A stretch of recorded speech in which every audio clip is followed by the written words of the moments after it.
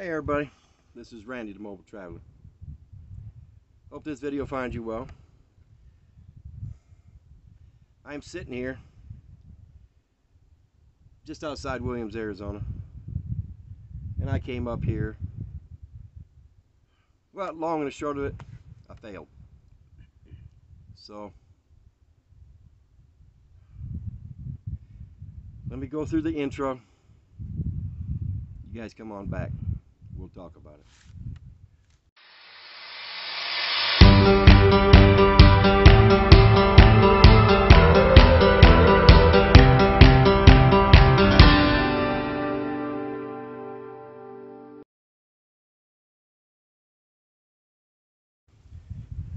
Okay.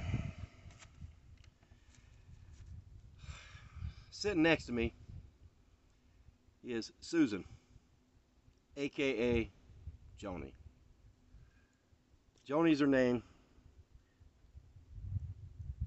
You know what? When I did the video and called her Susan, I just didn't want people harassing her. And yes, there are people out there that would. So to protect her anonymity and so on and so forth, I called her Susan. Heck, she didn't even know I was going to do it. So let's talk about the fail. I came up here to try to fix her rig. I can't do it. Where it's sitting is in a gully. And that gully gets very muddy. And it rains every day. I can't do it. It's not a cracked head or blown head gasket, it's a cracked head. That's a lot of work to try to fix. And a lot of money. She has a 2002 Four Winds camper. It's a Class C, and it's not worth putting in $8,000 into that camper. The camper's not worth it. So it would take definitely probably about $8,000 if I was to do the work. And that would take me, I used to say a month of Sundays, it would take me 2 months of Sundays to fix that. I have no place to do it. If I had a place, yeah, I could do it. But where it's at, there's no way.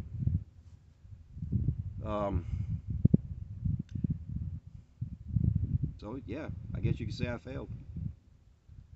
I really thought I could do it. Anyway, let's talk to Joni a little bit.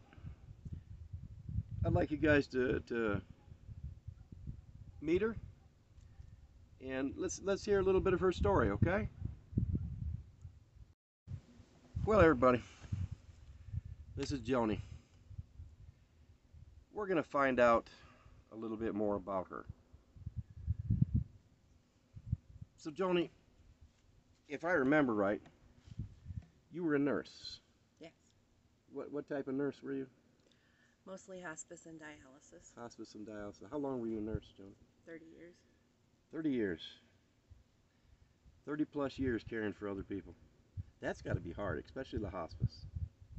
I loved what I did. Did you? Uh-huh. Well, you got to love it to do it. So, how did you're on disability. Mm-hmm. So,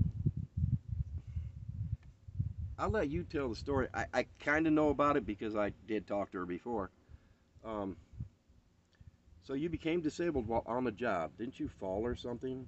Yeah, but it wasn't on the job, but it impacted me able to do my job. You couldn't do your job anymore because of the fall. Right.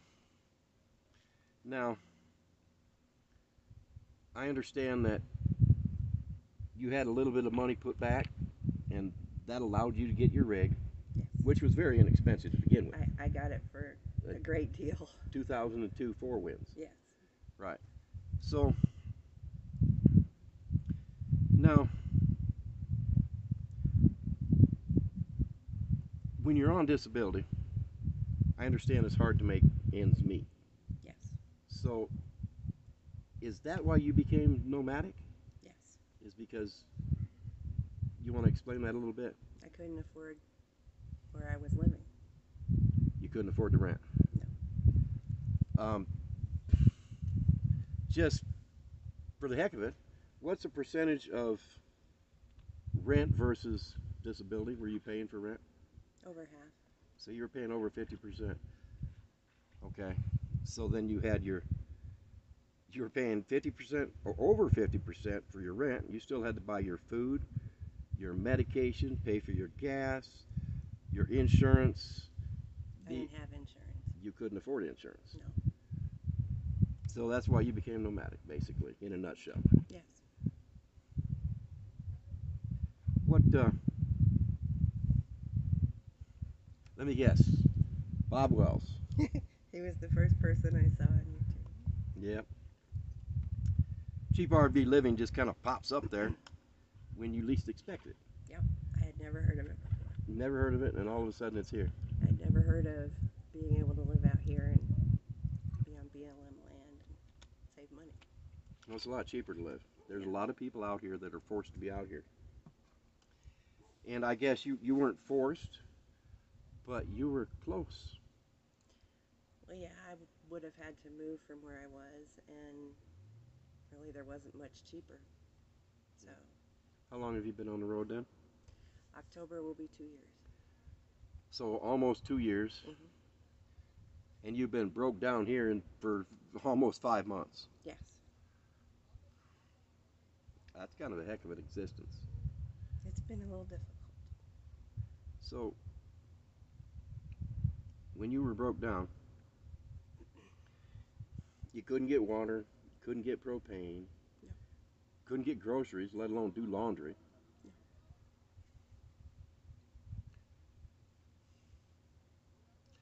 I want you guys to know, Joni didn't ask me to come.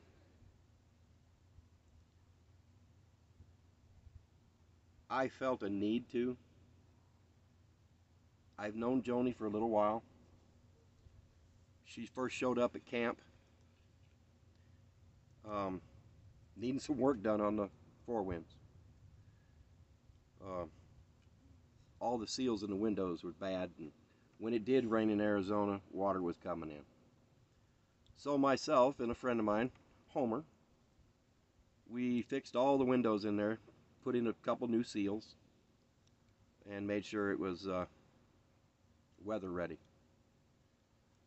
And I think if I remember right, you backed into something, and oh yeah, sure. She wrecked the RV, so I had to fix the back corner piece. Joni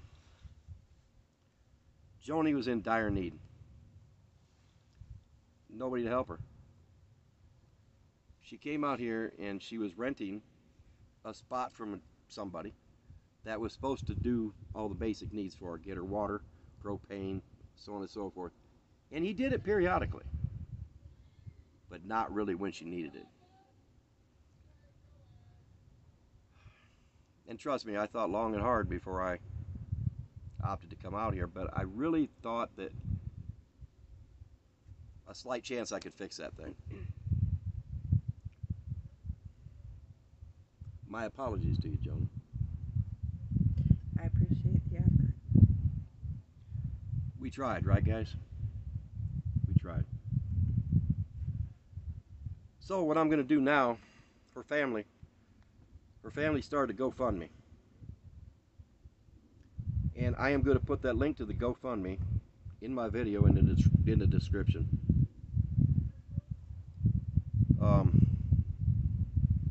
That's the only way I can help her right now. I've done everything else I could do.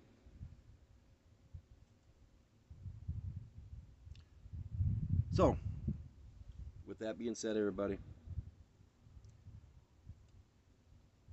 I have some work to do. I think I'm gonna have to take Joni back in to get more water. She's been doing a lot of cleaning because she's gonna have to try to sell that rig, because she has to get something else, and it's cheaper to get something else than to try to come up with $8,000 or $9,000 to fix that darn thing. Anyway, love Love one another, guys. That's all I can say. If you don't, I'm going to come through this camera and we're going to have a discussion. No, I'm just playing with you. All right, say goodbye, Joni. Bye. Thank you. This is Randy, Mobile Traveler. I'm out of here, guys. Thanks for watching.